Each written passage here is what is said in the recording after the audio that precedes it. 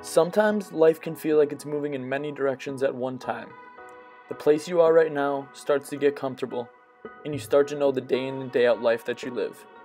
It starts to become comfortable, but then one day it all changes. What do you do? What are you faced with? And a lot of times, this is the breaking point for most people. But what I found is, if you can keep doing what makes you happy and find what truly moves you, these pivotal points in our life are what make or break us, and truly define us. Find out who you are and be that person consistently. If someone else doesn't like that, don't let that bother you. You can't please everyone. You'll be much happier for it, and the world will be a better place because of it.